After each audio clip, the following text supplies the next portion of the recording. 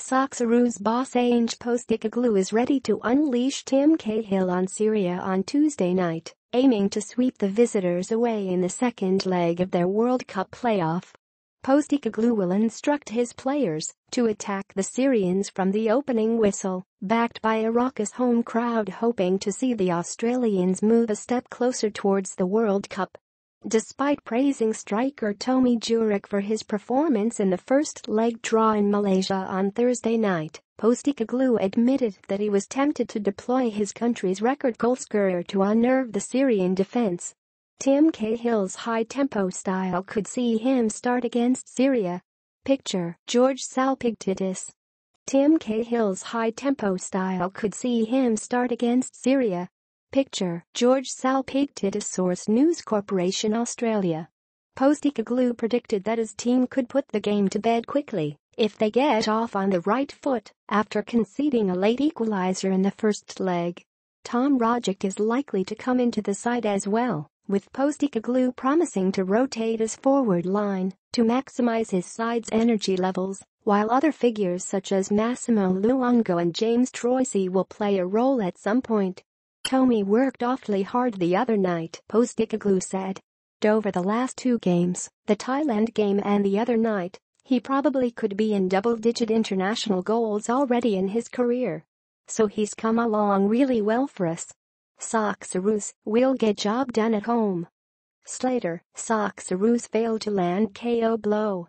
But having Timmy there and being able to throw Tomi Juric on later is certainly something that's in my thinking. Either way we go, we've certainly got a weapon coming off the bench. But I really think the start is going to be important. We can really put the game to bed if we start strongly. Juric hits the post twice. 031. Football. Tomi Juric has hit the post twice in successive shots at goal against Syria. I'll put a lineup out there that I think will be able to do that, and that's what it will come down to. We obviously have some depth, and it would be silly not to use it. There are some guys with real good energy who didn't use it the other night. It makes sense for us, especially if we can start strong, to make sure we have some fresh bodies out there later. A few of them are really keen to get out there and make an impact, so we'll definitely make some changes. Postecoglou suggested his defense is likely to remain unchanged, praising the back three of Milos Dejanek, Trent Sainsbury and Matthew German for their work in the first leg. Cahill source against Japan. Picture George Salpigtidis. Cahill source against Japan.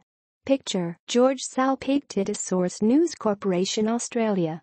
In the last half hour the two best chances Syria created were the penalty, and they hit the post after the ball was probably a meter over the line, he said. Two different decisions there, and even their two most threatening moments are gone. We actually defended pretty well, which we haven't had to do a lot of in the campaign.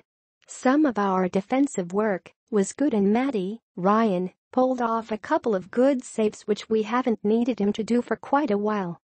Knowing how strong we are at home, I'm looking forward to the second leg. I'm not complacent, but I'm pretty comfortable with where we're at.